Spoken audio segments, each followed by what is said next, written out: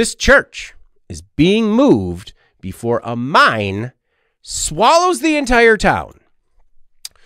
So, the Kiruna church in Sweden is being moved this week. It's all part of an entire town's relocation.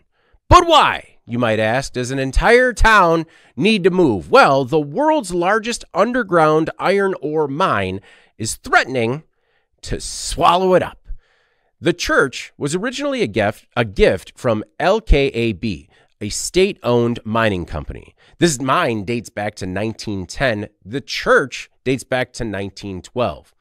As the mine expanded deeper underground, residents started seeing some weird aberrations, like cracks in buildings and on the roads.